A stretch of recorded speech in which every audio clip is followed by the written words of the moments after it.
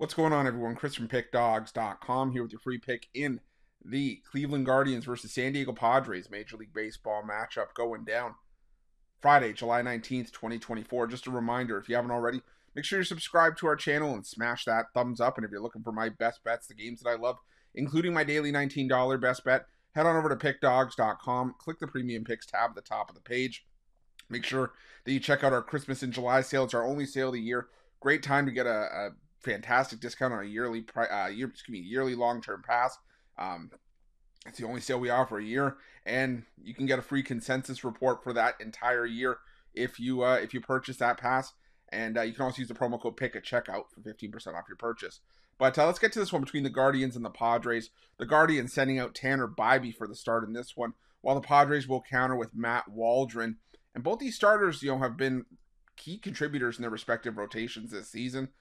Waldron has started to falter in his recent starts. He gave up 4 runs on 6 hits, over 7 innings of work in his last start against the Atlanta Braves. Prior to that, he had a quality start, 6 innings, a 3-run ball, and a loss to the Arizona Diamondbacks. And before that, he was still pitching fairly well, but he's had some issues. And now, you look at Waldron with the Padres lineup behind him that hasn't been hitting right-handed pitching all that well in the last week to 2 weeks before the All-Star break.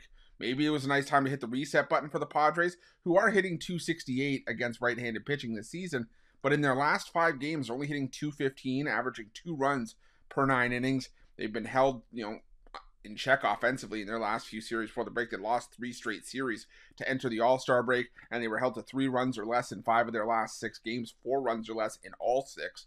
So it's just a matter of if you can trust, the Padres to back up Waldron here. And against Tanner Bibee, I'm not so sure. Now, yes, Bibee has had a higher ERA at Progressive Field this season for whatever reason. Progressive Field in Cleveland this year, extremely hitter-friendly.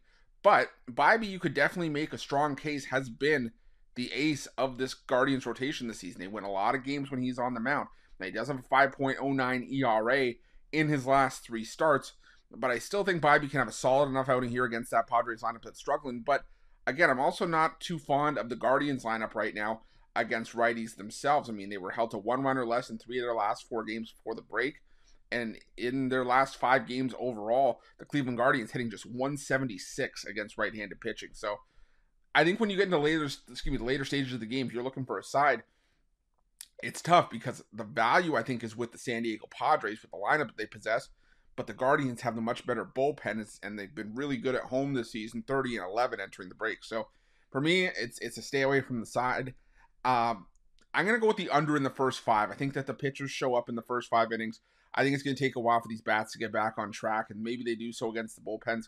But for right now, I'm just going to take the under in the first 5 between the Padres and the Guardians, and that's going to be my free pick. But just a reminder, if you haven't already, make sure you're subscribed to our channel and smash that thumbs up.